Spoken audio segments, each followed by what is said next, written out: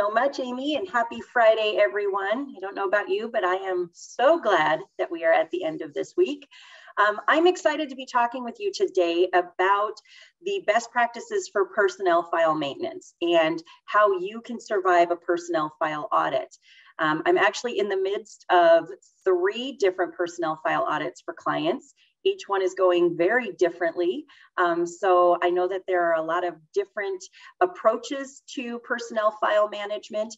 And what I'd like to talk about here today are best practices so that you can survive a personnel file audit. My name is Lori Dahlberg, as Amy mentioned, and I am the HR Consulting Senior Manager here at Eide Bailly. I've been with the firm for almost 19 years now and have been in the HR profession for over 30 years. Very excited to bring HR expertise to our clients and to share my knowledge through these types of webinars. So I reside in the Boise office now. I spent 18 years of my career in our Minneapolis office and have relocated back home to Boise. And really look forward to just sharing my knowledge. So as Amy mentioned, if you do have questions, go ahead and put them in the Q&A. We will try our best to answer those questions during the presentation. If I do run out of time, I will download those questions and we'll send responses out to all of the participants. All right, so let's get started. We're going to talk about best practices for personnel file maintenance. And in order to kick that off, you kind of need to understand why there's a need for a personnel file audit.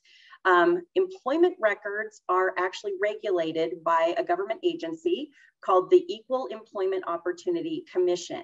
And what they are responsible for doing is making sure that employers are keeping accurate records and appropriate documentation on employees and not retaining information that has no relevance to the employment of an individual. So in the mind of the EEOC, employment records include all documentation and information regarding all employment activities, which include the recruitment process, hiring of individuals, compensation and what you pay your employees, benefits, performance, medical information, including leaves of absence, reasonable accommodation, and of course, more recently, COVID-related information, and then any other information that you file and retain about an employee. So when it comes to employee file best practices, these are the key factors. Number 1, you want to make sure that you are filing information separately on an employee. You want to make sure that you have a personnel file, that you have a benefit and medical file, and that you have a payroll or confidential file for all employees. Now, these could be hard copy files, or it could be information that you store either electronically in folders on a drive or through an HRIS system. But this type of information should be filed separately, and we'll get to the reasons why and what to include in each of those folders. There are additional files to maintain as well, though, that should be filed separately. And those include recruitment files, so all of the information related to a position that you're recruiting for, as well as any Form I-9s for your current employees and Form I-9s for terminated employees. All of this information must be filed separately. You can't just keep it all in one file. And again, we're going to go into a little bit more detail here. Another employee file best practice is to make sure that you are restricting access to an employee's employment information so that only those who really need to have access to the information have access. For example, supervisors should only have access to the personnel file, and we're going to talk about what goes into a personnel file. HR has access to all records because typically they're the ones who are maintaining the employment-related files. Employees can always access any information in their personnel files or any files that are maintained by HR. And then there's law enforcement and the EEOC. They would also have access to all records. So setting up security parameters around who can access your files will mitigate risk for you and will also ensure that only the individuals who should be accessing information are truly accessing that information. I wanted to make sure that I did make a note here that some individuals still maintain paper files, and that's perfectly fine. And as we're talking about paper files, we want to make sure that you understand when I'm saying you need to file things separately, it means you need to have a separate folder or file in a separate locked cabinet for each of the areas that we're going to discuss. For some, that could mean that you just have a few different file cabinets. They have different locks on them. File cabinet number 1 is for personnel files. File cabinet number 2 is for payroll or confidential files. And file cabinet number 3 is for your benefit or medical related files. For those of you who are doing things electronically where you scan information, as long as you have them in separate folders, and what I've typically seen for clients is that they might have employee personnel files as one folder on a drive. And then within that, this is Bob Jones' file, and Bob Jones has a personnel file, a payroll confidential file, and a benefit medical file, so that information can be stored in those different electronic files. And with HRIS systems, typically those tools have built-in security factored in already, so that you can set security access to individuals to be able to look at different information within the HRIS system. So just make sure that as you are retaining information and keeping them in separate files, that you truly are doing it in a manner so that only individuals who should access the information can access it. It also goes a long way with regards to organizing personnel information on employees so that you can easily and efficiently find information when you're looking for it. All right, and I hope you have your bifocals on because the list of items to include in a personnel file is lengthy. And remember, the personnel file is the file that a supervisor or manager can access, or anybody in the upward reporting structure. It's something that the employee can access, HR can access, and then EEOC, government agencies, or law enforcement can access. The personnel file is truly what talks about the employee and their performance and everything related to their job and how they're doing in performing that job and what they're being paid in that job. So in the personnel file, you will have any new hire information. So you might retain the offer letter, a resume. If you require transcripts or professional certifications, this is where you would store a copy of that documentation. If you have staff agreements, confidentiality or non-disclosure agreements, any non-competes if your state allows those, any kind of standard form that an employee might complete when they're going through orientation that relates to their employment. This is where you would file that. In the personnel file, we also will find performance documentation. And performance documentation can include standard performance evaluations. It might include performance write-ups or corrective actions or a performance improvement plan. It also can contain kudos. So if someone is receiving some positive input regarding their performance, a copy of that can be filed in their personnel file. We also will find general compensation information. So if you have pay change notifications or adjustments to FLSA status, or any bonuses that are paid out, any of those types of notifications will be found in the personnel file. And then of course, there's job specific information. I've been working with a number of clients in the banking industry, and I find that in that particular industry, they have employees sign job descriptions. I think that's brilliant. It's a great way to document that an employee understands what's expected of them. Here's your job description. We'll go ahead and have an employee sign and date it. If they get a promotion or they level up or there are changes to job responsibilities or their job description is updated, they get a fresh copy and they sign and date it. So that information would go into a personnel file, as well as any kind of notifications regarding a promotion or a demotion or job change. All of that documentation can be found in the personnel file. If you have trainings or certifications that you put employees through, you would want to retain any of that type of documentation in the personnel file. And then of course, any acknowledgements that you have employees sign, whether it's an employee handbook, it's a policy or a policy change, those types of acknowledgements would be found in the personnel file. Again, this file is accessible by supervisors, managers, those higher up in their reporting structure, because it relates to the employee and their actual performance of job duties. The next type of file would be your benefit or medical file. And this type of file is only accessible by the employee, human resources, or whoever is handling that function for you, or government agencies. Included in your benefit medical file would be information such as benefit enrollment forms. So when a new hire joins and they sign up for benefits, any type of documentation related to their benefit enrollment would go in their benefit file. If they go through annual enrollment and they make changes, you'd want to put that information in there. Any information related to their medical, dental, or vision coverage, their life insurance coverage, flex spending, HSA, HRA, or retirement, any type of benefit enrollment information would go into this file. This is also the place where you will keep any medical information, such as reasonable accommodation requests or medical leaves, doctor's notes, or COVID-related documentation, whether it's to state that they have COVID, they need to quarantine, or they need to stay home and take care of somebody who is quarantining. Any FCRA-related documentation should go in this file as well.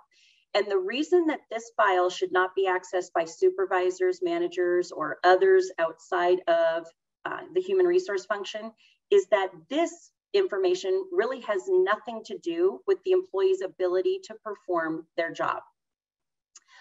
If they have to quarantine, the reason for the quarantine, or if they need to go on a leave of absence, the reason for going on a leave of absence is not really information that the supervisor needs to know. They don't need to know the reason for it. They need to know that the employee has to go on a leave of absence or has to quarantine.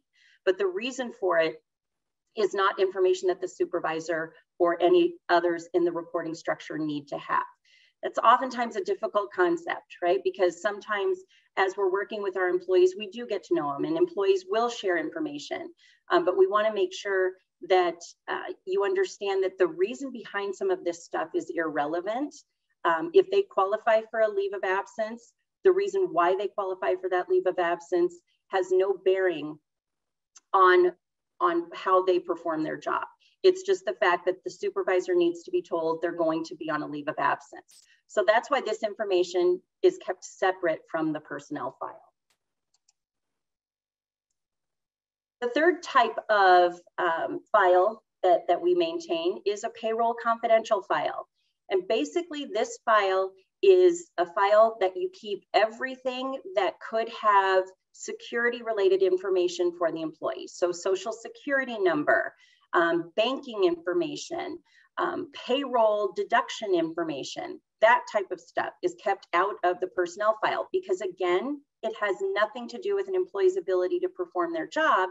It may have an impact on payroll or different factors like that. So within the payroll confidential file, we would find things like the W-4, the direct deposit, any legal documents that might be submitted as it relates to changing benefits or changing someone's name or changing beneficiary information. So if somebody gets married or if they get divorced or if there's child custody situations that would result in wage garnishments, death certificates for a spouse or a dependent in order to collect life insurance information, criminal history documentation, background checks, that type of information would go in this payroll confidential file. Another piece of information that you might find in here would be verifications of employment, either the requests or the responses. Some companies like to retain all of that information so that if an employee inquires, hey, what did you tell the bank when I submitted my verification of employment, you have the actual document that you submitted to the bank when that request for verification of employment came through. It's not required that you retain that information, but if you do retain that type of documentation, you will want to file it in your payroll confidential area. If somebody applies for a loan and there's some documentation there, it would go in the payroll confidential file. And I see that a lot with my banking clients. Sometimes they have employees who apply for loans with the bank and they retain the information in a payroll confidential file. As I mentioned previously, background check results. If you do background checks as part of your hiring process and the individual is hired, you could retain that background check in your payroll confidential file. And any other documentation that affects employment decisions that don't fit into your standard personnel file area or the benefit medical file area. So with the payroll confidential file, the individuals who can access this would be the employee, human resources, or payroll. Whoever does your payroll can access the payroll related information, and then of course governmental agencies. So in order to conduct an HR organizational audit, if you want to do it yourself, or if you want to have someone like me come in and do it for you, what you want to do is you're going to create files for each of your current employees.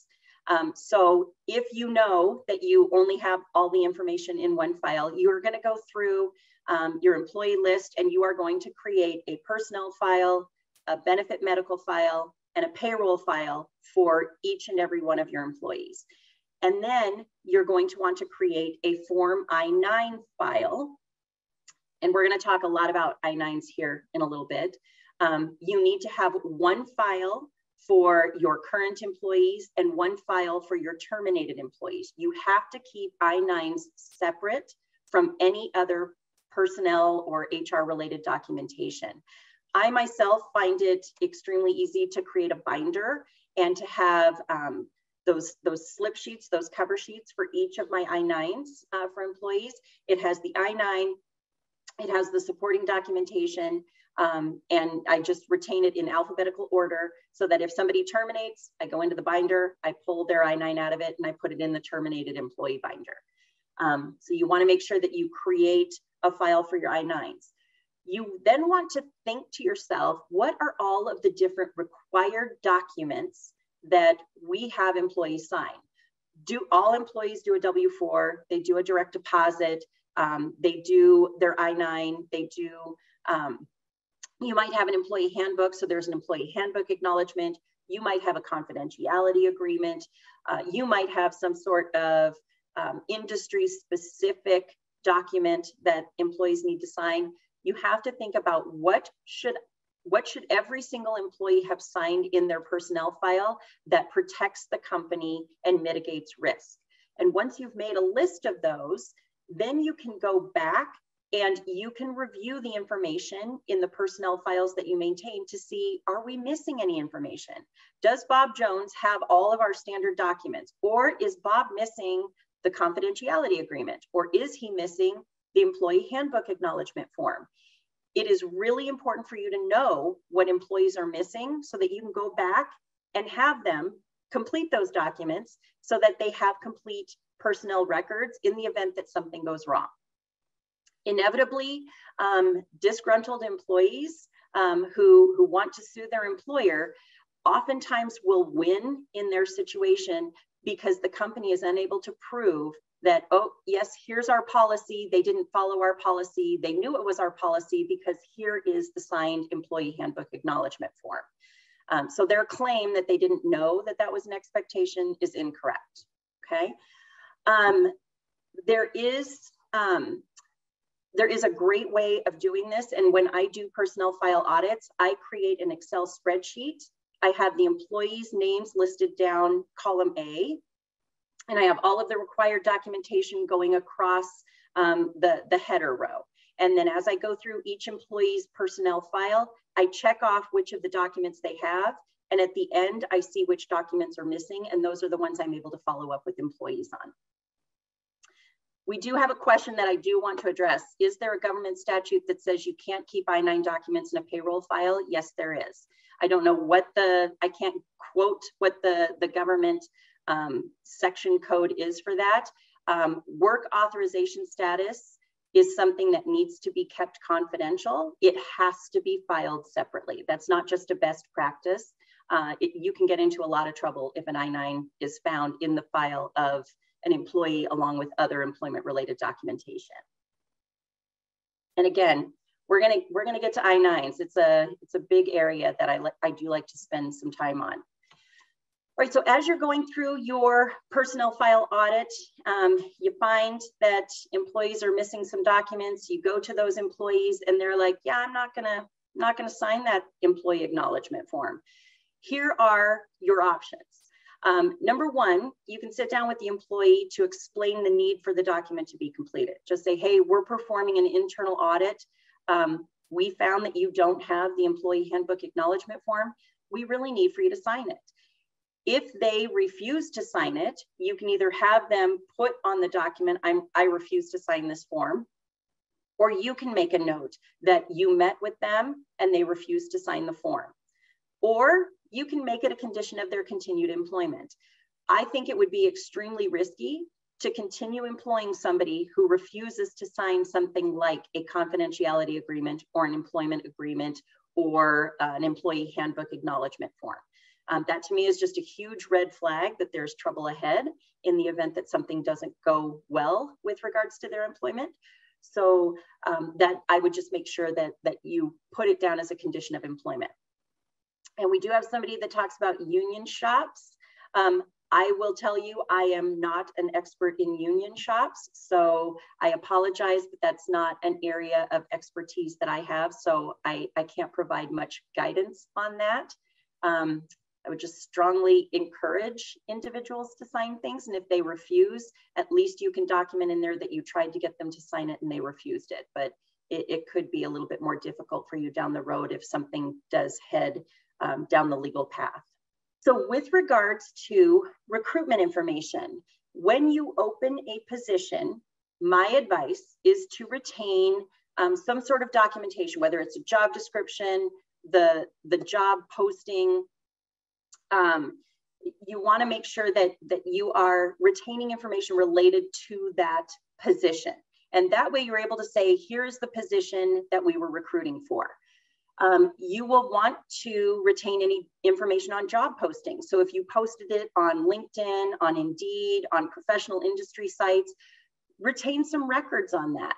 And that way you know, hey, were our recruitment efforts successful? Where are we finding our candidates? Should we waste our time and money on various sites that don't generate good candidates or any candidates? So retain that type of information. When you have applicants coming in, you want to make sure that you're retaining consistent information, whether that is the resume, the application. If you're requiring transcripts, you'll want to go ahead and keep that information as well and be consistent with it. Keep in mind that if you set a process, you need to follow your process. And so if your process says we collect transcripts from all candidates, you need to collect transcripts from all candidates, especially those that you hire and interview. If you do phone screens, if you do interviews and you retain notes from those, that information needs to be retained. If you do background checks, credit checks, any type of reference checks, you'll want to retain that information. If you put together an offer for a candidate, you want those offer details, and you want it for any candidate that you extended an offer to, so that you can demonstrate, yes, I extended offers to these 3 people, and here's the one who accepted the offer. And then if you have voluntary gathering of voluntary EEO information as part of your process, you're going to want to make sure that you retain that information as well. But voluntary EEO information needs to be kept separate.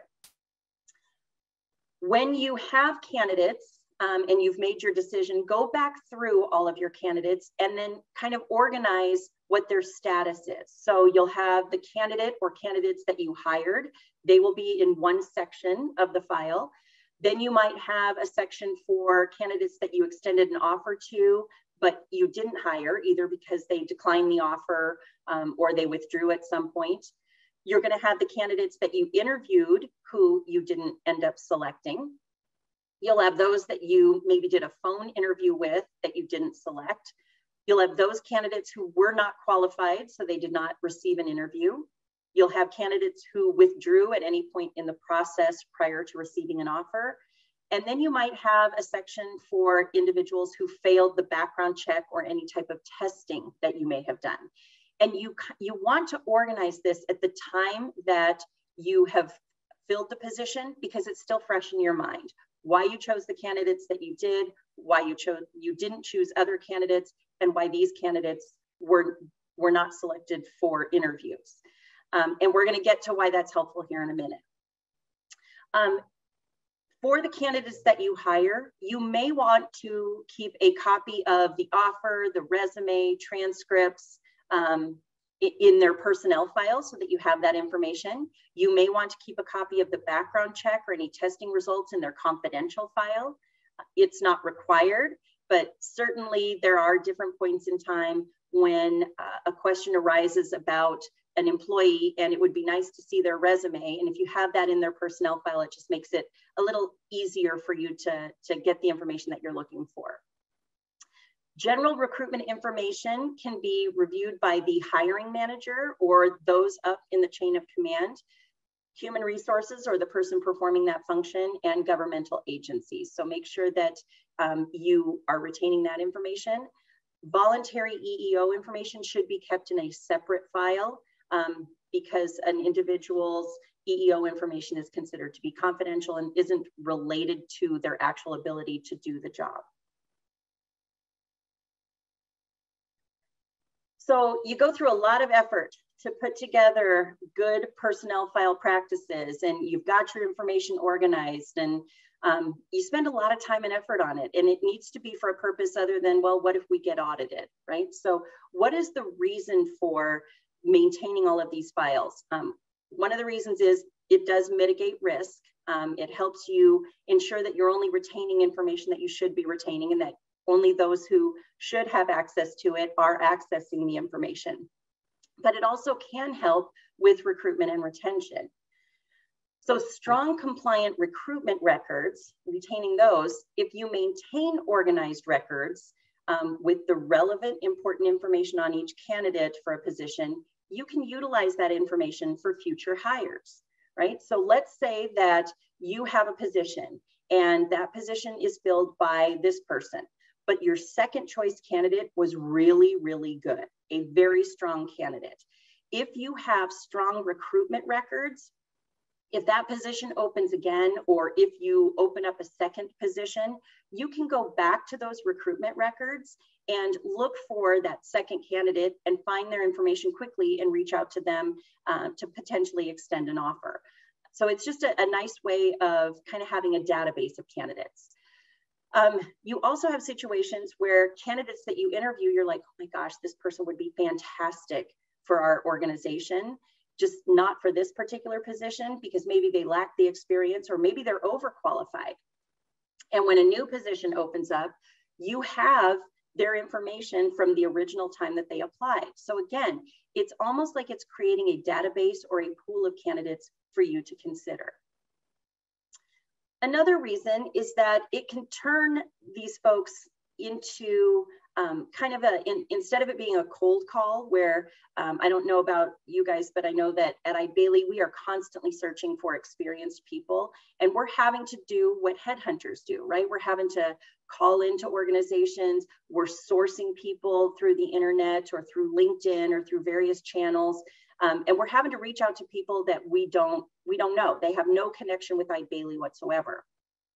When you maintain strong recruitment records on your candidates, you are actually, that pool of candidates ends up being more of a warm call instead of a cold call. They've already expressed an interest in your company. They know about your company because they applied for a previous position, and now you're actually able to reach out to them. So the other thing to keep in mind is that maintaining these types of records, you may have interviewed somebody for an entry-level position 5 years ago, right? And you really liked them from a personality perspective, but they were just too green.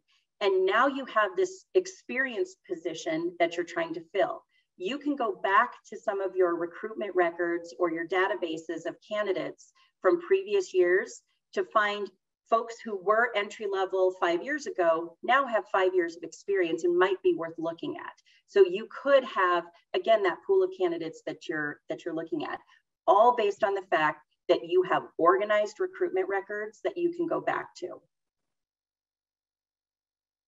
In the area of employment-related records, if you maintain compliance in employment-related records, it really does allow you to efficiently and effectively utilize the information when making employment-related decisions.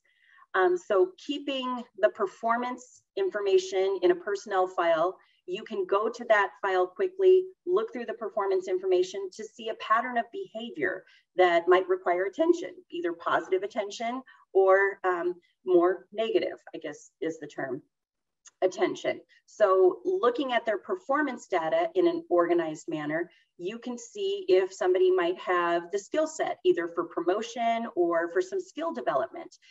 They've been with your organization for a while, they've been proficient in this area, you'd like to get them to the next level, you have their performance-related documentation in the file where you can kind of base some decisions on how are we going to get them to that next level. If you just have everything scattered in one file, or if you're not maintaining good records, you don't have any idea of a pattern of behavior or how to address it.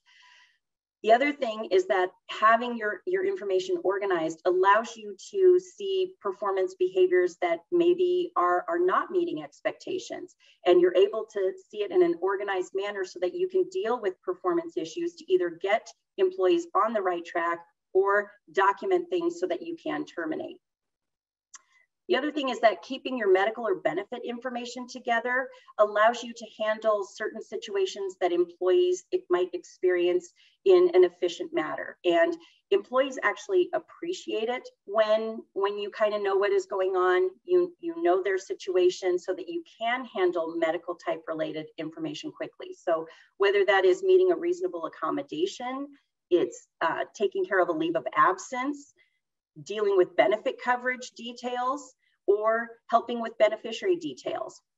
As employees are experiencing different situations, having your information on the employee organized in a manner that allows you to get to information quickly and again easily to determine what is their benefit coverage, or hey, we have this doctor's note, we need to make this reasonable accommodation, or if you're an employer of over 50 employees and you have to comply with FMLA, you want to make sure that you have all of the documentation you need to respond in the required time frame for FMLA. And oftentimes, organized files can allow you to respond in the proper time frame and to not risk being fined for not responding appropriately. The other thing is keeping your information on employees organized for payroll purposes can allow you to see their salary history and their progression so that if an employee comes to you and says, hey, I think I need to be paid more, you can look and see how are they being paid? How have they been paid? What types of pay increases have they been receiving? And is this something we really need to look into? And really keeping things organized so that you can be more efficient and effective will help your approach with your employees, which can help with retention. Now, on the topic of retention and recruitment, these are both topics I literally could talk about all day long, each one of them. And we have done previous webinars on these, and I know that Amy has information on our a recorded webinar that we've done on these topics that are on the iBailey YouTube channel. So she just shared that with us in the chat.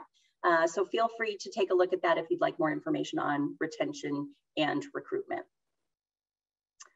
All right, so the Form I-9, it literally is one of the riskier areas with regards to employment documentation. The government has this 2-page form for us to complete to prove the work authorization of the individuals that we are employing, and they have a 72-page document that tells us how to complete that 2-page form. So with that in mind, I would be remiss if I didn't talk you through some Form I-9 best practices, and I do see that someone posted in there that the USCIS says that it recommends the files are kept separately. I don't know where I read somewhere that it indicated it has to be. I do know that I've had clients who have been fined for having the I-9 in a personnel file, so maybe that's where I derived my opinion from, but somebody's work authorization status, whether they're here as a US citizen or they have a green card, there are reasons why you should not keep that information in a personnel file. Different people have different beliefs with regards to work authorization status, green card status, people here on visas. And so to avoid discrimination in other employment areas, they do advise to keep that information separate. So I think that's where my opinion comes from on that. So what I want to do is cover some best practices, because this is a high risk area where if the government comes in and audits you and audits your I-9s, this is the area where you get a lot of fines. And it's super easy to do a Form I-9 audit. Like I said, I do them all the time. What you want to do is you have to understand what the Form I-9 is for. Again, it is there to document the work authorization and to prove that the people that you are hiring are legally authorized to work in the United States. So with this form, the way that you want to handle the filing of the documents is you want to have one file for Form I-9s for your current employees, and you want to have one file for Form I-9s for your terminated employees, because you do have to retain that documentation. With current employees, as I mentioned, my personal favorite way of doing it is in a binder. For companies that have fewer than, I would say, 50 employees, it's a decent way of doing it. You can also maintain just a manila folder or several manila folders. Alphabetizing them is usually the best approach for current employees so that you can quickly and easily find the information when you need it. But basically, you retain page 1 and page 2 of the Form I-9, and you may retain copies of the documentation that the employee provides to prove that they're legally authorized to work in the US.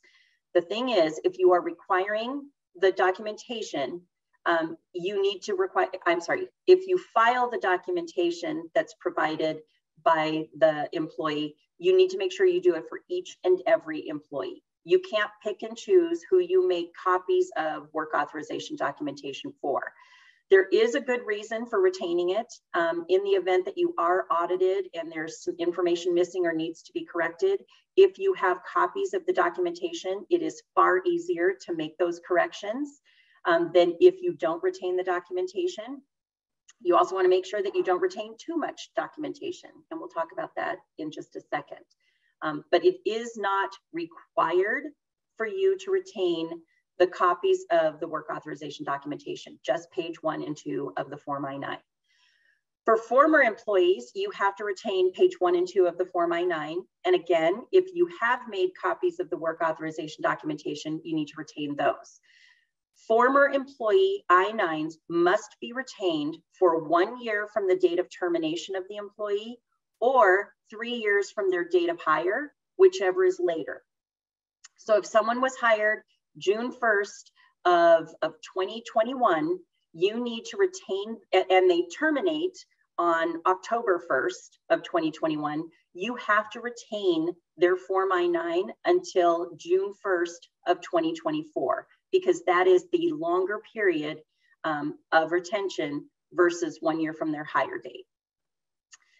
When your employee's term, I highly recommend just taking a little Post-it note and putting on there the date that you can destroy the documents, and destroy those documents the moment that you can. You do not want to retain these documents any longer than you have to. And that kind of goes for most of the personnel file documentation for terminated employees. Only keep it as long as you have to. If you keep it longer than you need to, you are responsible for any of the information that is found in that in the files that you retain. So with the Form I-9, access is granted only to the person performing the human resource function for your company or for governmental agencies. No one else should see that Form I-9. It has no bearing on their ability to do their job. If somebody is here on a work visa and there is an expiration date for that work visa or for any other type of work authorization, you will want to make sure you put a tickler on your calendar or in some sort of a file to follow up with the employee prior to the expiration date to let them know that they need to refile or to provide you with updated work authorization documentation. But other than that, no one other than human resources or a governmental agency should have access to the Form I-9. All right, so with the Form I-9, the best way that you can handle this is before an employee starts, reach out to them to let them know what to expect on day one, right? That's orientation or onboarding best practices basics. You're reaching out to them to let them know what to expect on that first day. You should send them page 3 of the Form I-9. You could send them the entire I-9 form, but have them refer to page 3 and let them know that on day 1, they need to bring appropriate work documentation as listed on page 3. You cannot guide them on what to bring. You shouldn't even make the recommendation, oh, hey, if you have a passport, just bring a passport. Or, you know, if you have a driver's license and a social security card, bring those. You need to just tell them, I need for you to take a look at page 3 of Form I-9 and bring appropriate work authorization documentation. You then should designate a specific person or department and train them appropriately on how to complete the Form I-9. What they will do is the employee completes all of page 1. So the person that you are designated from your company to help complete it or review it would be to have them take a look at page 1 and make sure that the new hire has filled out every single section on page 1. That includes things like middle initial, other names used, apartment number. Those tend to be the 3 boxes in section 1 that employees miss 9 times out of 10. They can put a dash in it or they can put NA in it if it's not applicable, but you want to make sure that they acknowledge that they saw that box and here's their response to it. You'll also want to make sure that they complete the preparer translator section down at the bottom.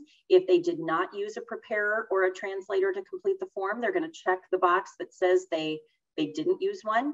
And if they did need a preparer or translator, they will check the other box and they will list the information relative to the preparer or the translator.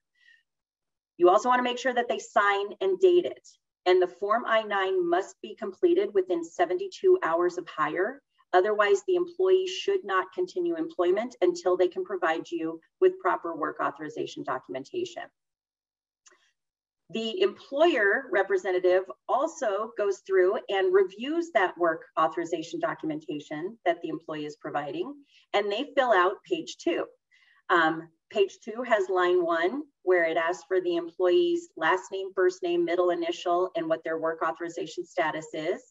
It has sections where they document the work authorization, and then a section where they actually complete their information indicating that they verified the work authorization, here's the date that they did that, and here's the employee's start date.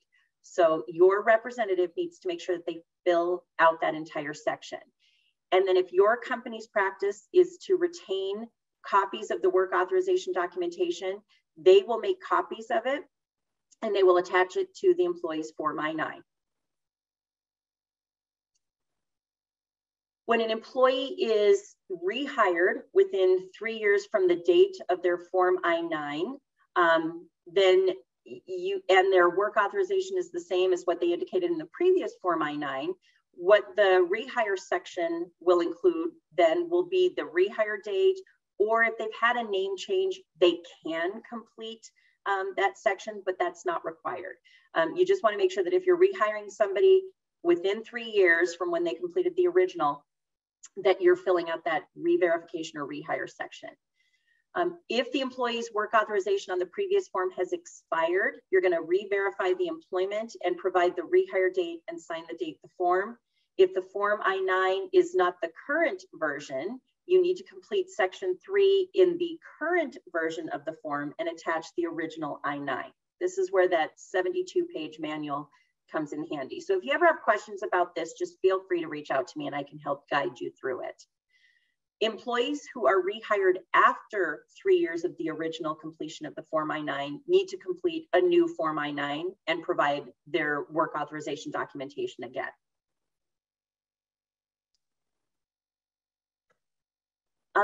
So there is a clause that the government provides, which is called evidence of status for certain categories.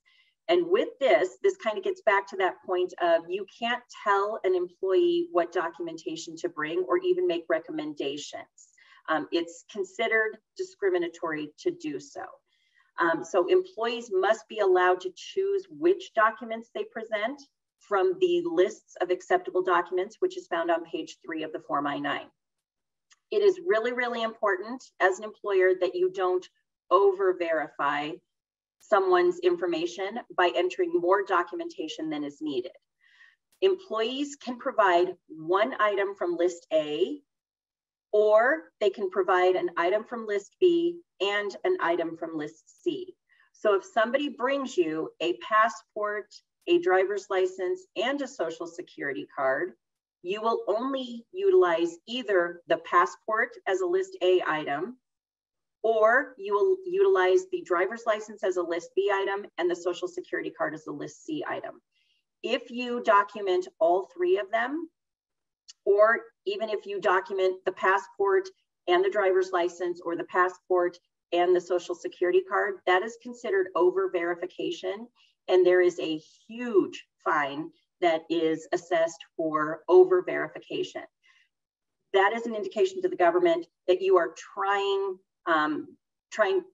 you're requiring employees to provide more work authorization than they need to. So just stick to the facts. It's either a list A item or a list B and a list C. If you go through your Form I-9s and you realize that there are errors that need to be corrected, it's really easy to correct those errors. So as I'm talking, if you know that you have employees who didn't put their middle initial, they didn't indicate anything in the other names used or the apartment number section, maybe they didn't fill out that preparer translator section, it's easy to have them fix that. If you realize that on page 2, you may have over verified information, or the person who completed the section didn't fill out all of the spaces, either for the list A, list B, list C item, or the employer verification section, you can correct those. The way that you do that is you go back to the form, you either draw a line through the incorrect information, or the employee does it. The employee handles page 1, you handle page 2. You draw a line through the incorrect information, you enter the correct information, and you initial and date it with the date the correction is made. Or in the event that there's missing information, you put the information in and you initial and date it, the date that that correction was made. It's very simple, very, very simple. By doing this, you are making a good faith effort as the employer to get the I-9 form in compliance, and that can mitigate or lessen the fee that might be assessed in the event that you are audited. So I highly recommend going back and taking a look at your employee files and either doing an I-9 audit just based on this limited information, or having an outside consultant come in and look at an I-9 audit. You can either do just a few of your employees to see how good or how bad things might be, or you can do all of your employees. But you want to make sure that you are getting your I-9s corrected.